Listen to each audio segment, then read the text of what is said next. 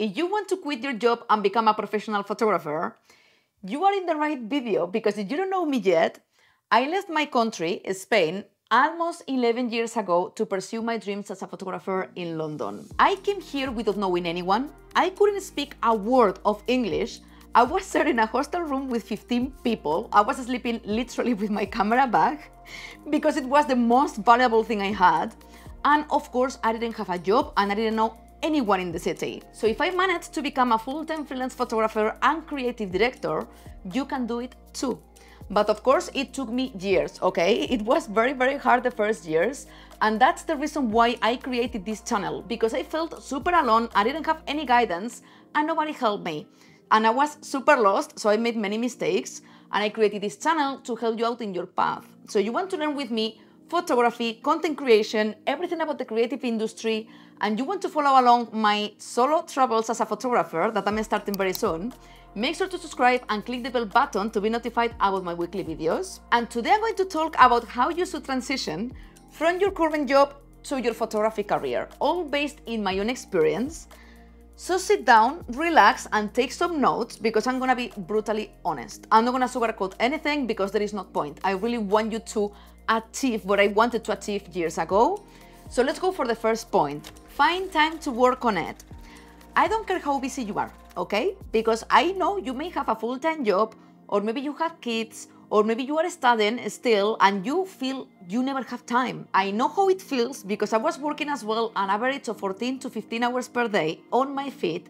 I was exhausted, I had no time and no energy left to try to make it happen for myself. So I've been there, but how much you wanna make it happen? I did want it so bad, and I was working as a fashion stylist in the luxury sector, and what I was doing is taking my laptop with me to work, and then on my lunch breaks, I would be working on my website or reaching out to people for free collaborations, building my portfolio, watching tutorials.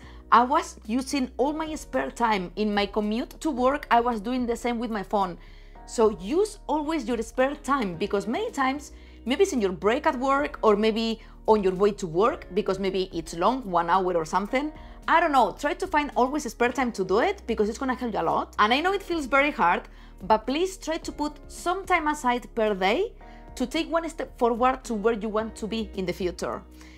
It can be 1 hour per day, half an hour, it doesn't matter. If you put together half an hour plus half an hour plus half an hour during the whole week, it's a bunch of time that you can use for your photography business, or maybe to learn more how to shoot, to get clients, million things you can do, but always taking a step forward every single day. And once you find some time, the first thing you have to do is a website portfolio. I don't even know how many times I told you my channel to build a website. We all need social media. So you have to have social media, because every client and potential client is there, every brand is there, every freelancer is there, and you can find many clients there. And also it's gonna give you discoverability for your business, so you have to have it. But social media is not a portfolio. It's not a professional portfolio. Everyone has social media nowadays, even dogs and cats. So please don't present your Instagram like it's your portfolio, because it's not. It's an add-on you can sew. Creating a website is very affordable nowadays, and when I started, it wasn't. So I did spend a lot of time and effort because I was designing the websites myself. So now you don't have the excuse. There are so many platforms out there. The one I use, and I've never been a sponsor yet, is Squarespace. I've been using them for years and I love the platform. It's very easy to make a website there. You don't need graphic design skills neither. You just have to grab a template, and they have amazing templates, and change the text and the photos. That's it. And your portfolio is gonna look beautiful, because it's gonna look way more professional, and you're gonna get as well a professional email. I don't care which platform you use, because there are many good ones out there. I'm gonna put a free trial below for Squarespace if you want to check it out. But please, the first thing you should have is a website to present your work. How to build a portfolio? Many of you reach out to me to ask me this question, and I totally understand it. You are overwhelmed by it, and it's simpler than you think. You don't need clients to build a portfolio. You need collaborations, or you need to shoot at home if you shoot product photography, for instance. And so many of you were asking me, but I need to buy products. You don't need to buy products. You have products at home. Maybe you have a phone, you can shoot your phone. Maybe you have a ring, shoot your ring. So you can grab things around the house and shoot it for your portfolio for your website. And you have all the time in the world to build a nice portfolio. And if you are doing portrait photography like I do, What I used to do is do collaborations. Maybe you can shoot with friends, with family. Maybe you can browse on Instagram. This is my favorite way. New models that want to work with you. So many people and new models want photos for free. And in exchange, you're gonna get a portfolio. So it's a win-win situation. And the model is gonna get free photos from you and you're gonna get an amazing portfolio. And if you feel that you are not ready yet, just keep practicing with collaborations. But then you're gonna be able to put together a few photos, good ones please, always good ones, and put them on the website. So this is a great way to do it and it doesn't cost any money. Invest time in knowledge. Many of you want shortcuts and you just want to get clients right away, but there are so many things you need to learn first. To be honest, I didn't struggle with this because I love learning, till the point it's quite worrying. I barely watch Netflix or things like that. I'm all the time watching tutorials. I don't have days off because I never disconnect, which is not good to be honest. But I like to watch YouTube tutorials. I like to take online courses as well because I'm always learning. I feel productive and currently I'm learning filmmaking. So I'm always learning new skills because this is how it works in the creative industry and you have to adapt. I already talked about this platform I'm going to be talking about today. But you want to learn more, not just about photography, but also about the creative industry, about marketing, about productivity, about filmmaking, and many other topics related that are gonna help you grow in your photography career, there is a platform that I love, which is Skillshare. They're sponsoring today's video, and Skillshare is the largest online learning community, and they have thousands of courses to choose from. I'm currently learning filmmaking, as you may know, because I want to be able to create better videos for you guys, and I'm taking right now a new course from Olaf de Fleur. He's an amazing cinematographer and I did a few courses from him already, and this helps me a lot with my videos. I also took time ago one in video editing. That's how I learned to make my YouTube videos as well over there. And as with filmmaking, you're gonna be able to find so many photography courses as well, and marketing and everything you can imagine. And right now there is a huge offer going on because Skillshare is offering a full month for free to the first 500 people that go through the link below, plus also a 40% discount of the first year of the subscription. So you don't have the excuse anymore because during the month, you're gonna be able to take all the classes you want, and if you like it, you have a 40% on the first year. So make sure you check it out below. Network everywhere. Start saying that you are a photographer. I know imposter syndrome is there all the time, and probably you are a beginner and you are thinking for yourself, I'm not good enough, so I'm not gonna say I'm a photographer. Trust me, say you are a photographer, because I don't even know how many photo shoots I had, just because in a conversation I mentioned I like photography. And then people want your services, and many times they don't mind that you are not professional yet. They may just need something simple or something average that doesn't require too much of expertise. So if you are a beginner, go for it. But always say it, because you're gonna be surprised about how many people need photography nowadays, which is everyone. People keep saying that photography is not a job, my parents included. Now they believe it more, obviously, but they weren't. So silence the voices around you as well. This is a bonus tip, because I'm sure you have people telling you that you cannot make it happen. Trust me, I did have many people very close to me telling me that all the time, and I made it. So now I can show them, right? So don't listen to the voices and start networking. Just when you go out, even for party or for drinks, wherever you go, just mention it. Not out of the blue, just organically, and just mention it, because you're gonna be surprised how many clients you're gonna get like this. Start approaching potential clients. They're not gonna go to you, okay? You cannot be waiting with a website expecting to be discovered by people.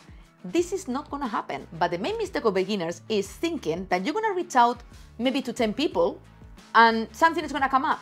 No, it won't, most likely. You're gonna reach out to 10 people and nobody's gonna get back to you, and you're gonna be discouraged, and then you're not gonna do it anymore. Don't do that, because otherwise you're never gonna make it happen, okay? But I promise you, if you send instead 10 emails, 50 emails, at least a few they're gonna get back to you. Trust me, it's gonna happen. I know it's time consuming, I know it takes a lot of effort, but how much do you want it? Again, if you really want it, you're gonna do it. Trust me, I spent long hours at night after work being exhausted doing it, and I made it. I know it takes time, you may be tired, but reach out to people. Everyone needs photography. My favorite way, I always tell you, is Instagram, because everyone has Instagram. New models, influencers, personal trainers, yoga teachers, small companies, product brands, everyone is on Instagram, and you can reach out as many as you like, hundreds, thousands. I promise you, you're gonna get some clients doing that. So yes, do that. I think it's clear if I convince you enough.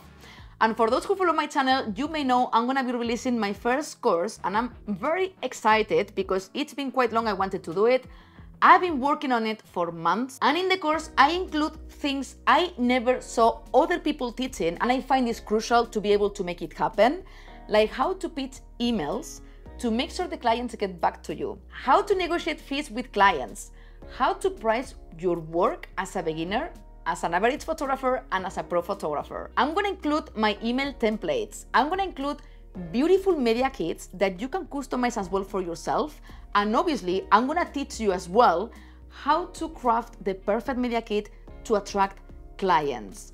That and many other things are gonna be included in the course, and they're gonna help you a lot to land photography work. So please make sure you sign up to my free creative newsletter. I'm gonna link below, because I'm gonna do a massive 40% discount during just 24 hours during the pre-sale of the course, because for being my first one, I wanna do something big. So to be notified about this day when it's gonna happen, I'm gonna send it in a newsletter. And anyway, if you sign up to my free creative newsletter, you're gonna be able to receive extra content from me, so I really hope you like it. Let's talk now about the transition itself. I'm gonna tell you how I did it, and I don't want you to do it the way I did it, because it was very stupid and very risky. But to be honest, it did work out for me. So what I did is quit my job and jump into freelancing fully without being safe.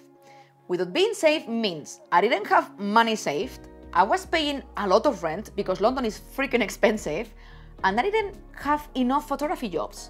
Maybe a couple of clients per month, but I was still charging peanuts because I was a beginner and I was underpricing my work. This is something I'm gonna talk about in the course as well, because we all do it at the beginning, so I'm gonna tell you so many tips about that. But yeah, I wasn't having enough money to pay my rent or bills or anything at all, so I was struggling a lot. But I'm a person who works quite well under pressure, and I have to thank London for that, because I really grew as a person here and it made me very tough. So yeah, I was very stressed, but because I was stressed and I was very out of my comfort zone and I couldn't afford to pay my rent, I was rushing my ass off to find clients. I was emailing clients every single day. I was on Instagram, like reaching out to people all the time. And guess what? The universe provided because of my hard work. And I started to have clients, and I was like, I can't believe it. I spent years and years and years trying to make it happen, but I wasn't probably working hard enough. I was working very hard, but not contacting clients enough, because obviously I was safe. I had my full-time job, I was getting paid, I had money for my rent and my bills, so I wasn't reaching out enough. When I started to reach out a lot, because otherwise I couldn't pay my rent, it's when I made it. So yes guys, don't do this because it's very risky. My advice is, obviously don't quit your job till you are safe. I would say many people recommend you to have some savings and then jump into it. I wouldn't even do this either, because you're gonna spend your savings and it's very hard to save money. At least for me, at least in London, it's very hard. So I reckon, yes, have some savings, obviously, that's good, but then try to get photography work in your days off. I'm sorry, you're gonna have to work every single day. I was doing that at the beginning, even if it didn't work out and in the end I took the risk, I was doing that. I was working on my days off, shooting for very cheap, as I told you, and I was very tired, but it's what it takes. So you want to be safe, start to take shootings on your days off, and then something you can do as well, if you start to have more clients, but you are still not feeling safe, what you can do is reduce your hours at work. I don't know which job you may have, but many jobs, they allow you to go less hours, maybe 40 hours per week, ask for 30, a reduction. Many times they do it. I saw people doing that all the time, at least here in London, and then you're gonna be able to have one day extra for your photography. And then, little by little, you can push away your job and become a photographer. So this is Editorial, guys, and on my channel you have so many videos about how to make a stable income from your photography. I have so many videos to help you with the studio lighting, with how to make money with portrait photography, how to make money wherever you live. You're gonna find tons of information on my channel, so please check it out. And also remember to check Skillshare below to be able to learn during a whole month for free. And yeah, subscribe to my channel if you didn't yet, and like the video because it helps me a lot, and I will see you next week. Ciao.